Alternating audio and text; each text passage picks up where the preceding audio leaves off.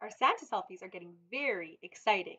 Now we're going to add a few more decorations. Instead of just doing a Google search where we steal little pictures off the internet and sometimes they're all grainy or they don't match, I'm going to show you how we can go to a service called Flat Icon. Here we get to find thousands of free images that we're allowed to use for school in order to decorate our different projects. Once you get to flaticon.com, you'll be able to log in with your Google account. And don't worry, you just want to have the free account. One of the things I can go ahead and search for is I could go search for Christmas. Now it's going to give me different icons that I could use to be able to decorate my scene.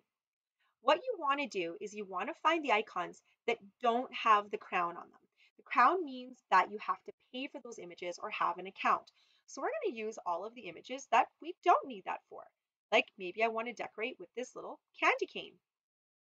Once you go ahead and you find the image you want, you can just right click, copy the image.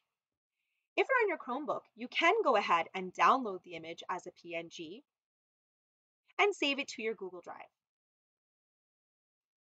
Once I'm back on my Santa selfie, I can go ahead and I can just paste my image.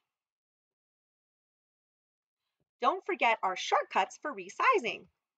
I'm going to make this go Control Alt J, make it a little smaller. Now, a fun thing that we can do is we could even create a bit of a pattern or a border.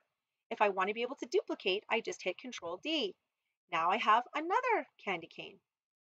I can even use my arrow keys to tip my candy cane so they go in a bit of different directions. I could also right click, order, and I can go ahead and rotate, and I could flip it horizontally, and now they're facing in different directions. So I can create just a little scene here of my different candy canes, putting them all over, decorating the border, making it look nice. So try finding icons that you want to be able to use and add them to your Santa selfie. Now it's your turn to try. Go to flaticon.com. Search for some Christmas icons that you'd like to put on your Santa selfie. Copy and paste the icon.